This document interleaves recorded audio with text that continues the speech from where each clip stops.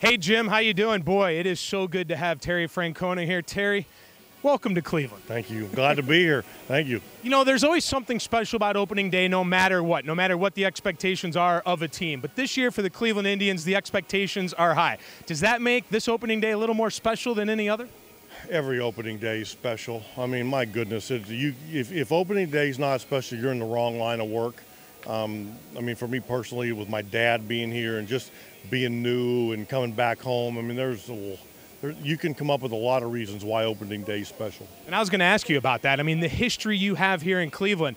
You know, a lot of people, Terry, managers, players, whatever, in all sports sometimes don't want to come to Cleveland, but you wanted to be here. Oh, yeah, no, this is my first choice. And again, some of that's maybe where I'm at in my career or life, but this is where I wanted to be.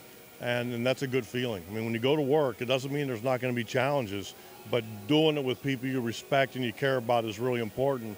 And when we do tackle that challenge here, it'll be terrific. Talk to me so far about this season. How important was it to get that win yesterday and come into opening day 3-3 as opposed to 2-4? It feels big, but it's again, you can't lose sight of that. It's easy to do in this game. One game is one game.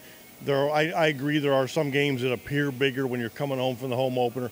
It certainly makes the trip home more fun, but we can't get into that mode where one game is too big because we have so many to play.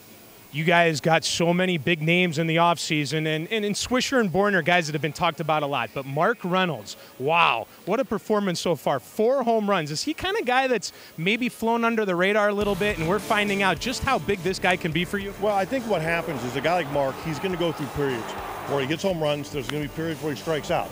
Again, it's just that's part of his game. So you got to be patient and let him go out there, because if you're patient, and you'll reap the rewards, because you saw what he can do. If he gets in those hot periods, he can carry your ball club for a while. Terry Francona, thank you much for the time. Congratulations on coming to Cleveland. Look forward to seeing you down the line and in the World Series. That sounds good. Jim, doesn't that sound good? A World Series appearance for the Cleveland Indians? Boy, Dave, you didn't put any pressure on him, huh? Yeah. Nice, easy day for Terry Francona. Thanks very much. We'll have Terry's dad coming on with us.